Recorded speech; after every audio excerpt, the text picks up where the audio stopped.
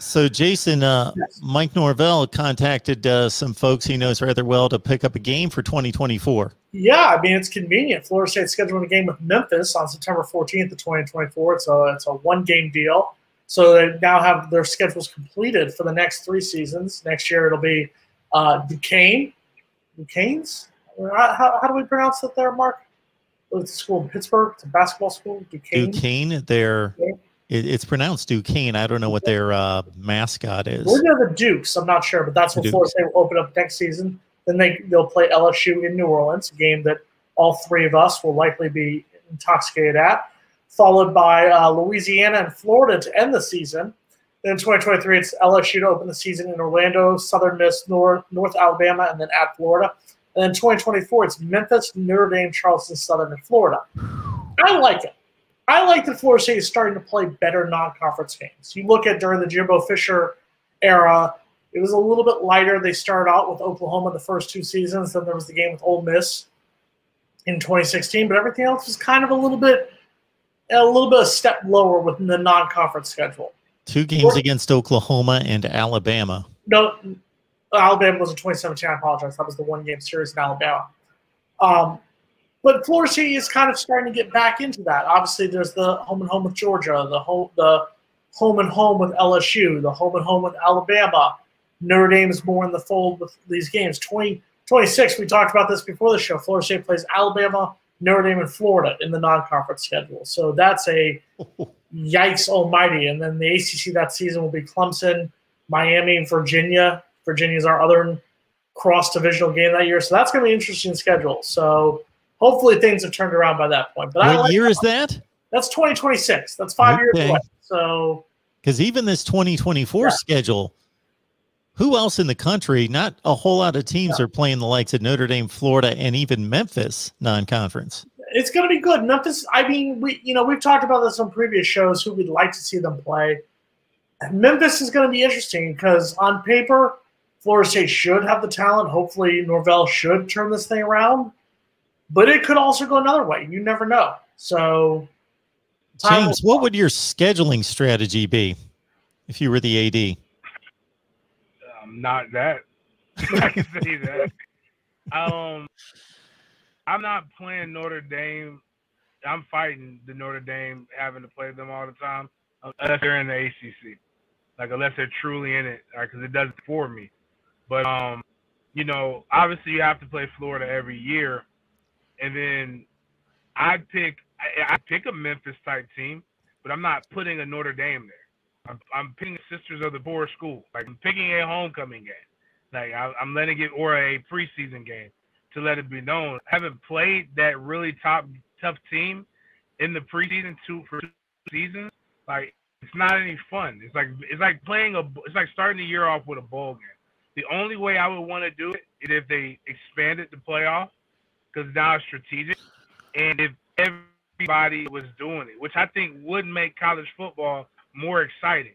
If like how basketball has the ACC Big Ten Challenge, like, you don't have to necessarily do that. Like, if every Power 5 team scheduled essentially a bowl game the first week of the year, like, that would be exciting from a fan's perspective, a money-generating standpoint, and I would understand it. But right now, there's literally no benefit that comes out of all these guys except for, people trying to, like, be what's having a season. You win the ACC, you're going to play in the college football playoff.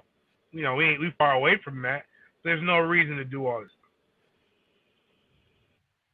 Logan, who do you think Florida State? Who do you want to see? Obviously, we talked about it. They got the LSU series starting next year. Then you got the Alabama series, the Georgia series. Who would you like to see Florida State schedule at this point? I can pick a dream one that I'd like to go to, like maybe a home and home, Jason. If you could pick any home and home, and none of this. I mean, don't get me wrong. I'm going to love being in New Orleans, but if you could pick a home and home, who would you go with?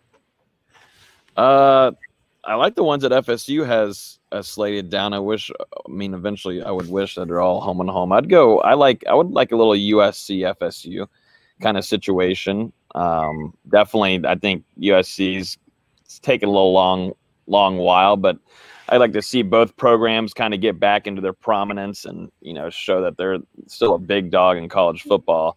But I'd probably be Florida State versus USC, because I'd like traveling over there to the West Coast. One second. I'd love traveling over there to the West Coast for a little bit, and being inside the Coliseum, I think, would be really fun for a lot of FSU fans, because we had kind of a chance to be on that West Coast whenever FSU played in Pasadena. We were over there on the West Coast, but being in that Coliseum just hits differently. It did. We went there in '97. It was a great time. Mine would be Texas. We have never played Texas. That one's the one that's interesting. We've never played Texas in football. We've only played Penn State in bowl games. I wouldn't mind playing Penn State in a regular season, home and home, go to Happy Valley. But Texas is one that I feel like both programs used to be relevant. Both of the programs are trying to get relevant back on the national level once again. So I think it'd be interesting to see them play. James, who would you like to see Florida State play?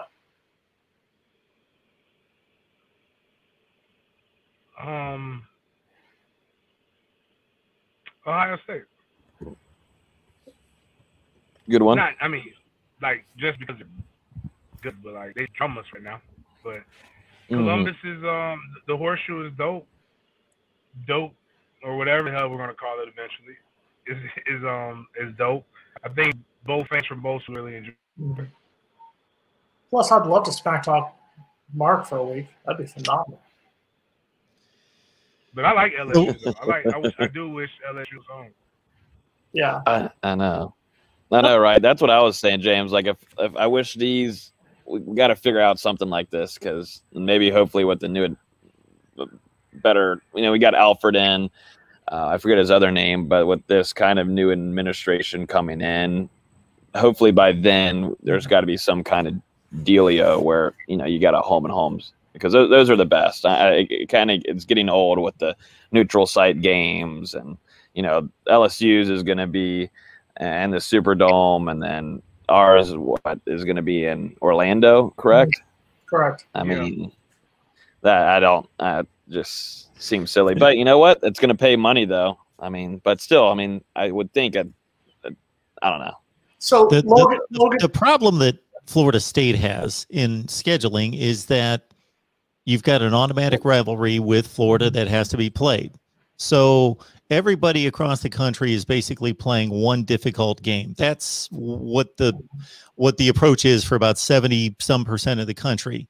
You do have your USCs of the world that will go out and play, in addition to Notre Dame will schedule in Alabama or somebody else tough. But just about everybody else is playing one difficult Power 5 out of 4 non-conference games and playing the cream puffs otherwise. So Florida State's in a position that they already have typically a top 10 or 15 team to play in Florida. So if they add anybody else, they've automatically got a more difficult non-conference schedule than almost every other team in the country.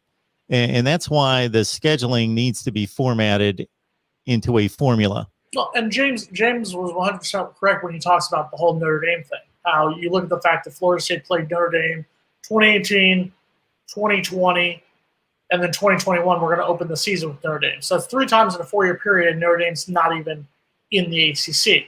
Why does that happen? Because Florida State Notre Dame is a big draw. It's a huge draw numbers-wise for NBC. We were pathetic last year, and the ratings for the Notre Dame-Florida State game were great for NBC. So that's why they're going to keep doing that.